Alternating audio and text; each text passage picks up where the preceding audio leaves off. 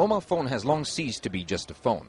The new models on display here at the Mobile World Congress in Barcelona all double up as web browsers, MP3 players, or even fitness companions, like this Puma phone. When you take the next step and take the phone out of these small mobile computers, you end up with data devices, such as Amazon's Kindle or Apple's iPad.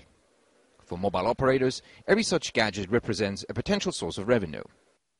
Each SIM card can generate some traffic. Each SIM card can generate some revenue. The question is, can you get a balance between the cost of each SIM card versus the revenue they generate? The larger size, which makes the iPad and Kindle attractive for reading and browsing the web, may also limit their appeal. Well, that is the billion-dollar question: is will the dominant mobile computing platform be in the pocket, or is it in the bag? I would have to say that it's going to be in the pocket. Telecoms operators are facing a challenge. Their networks are already showing the strain from high data usage, particularly in big cities. More data traffic means higher costs, but consumers aren't necessarily willing to pay much more for it.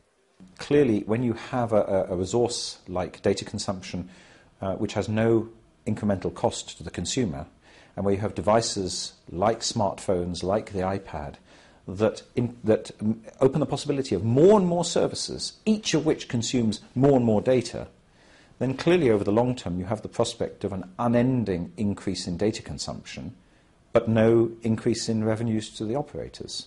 That's clearly not sustainable.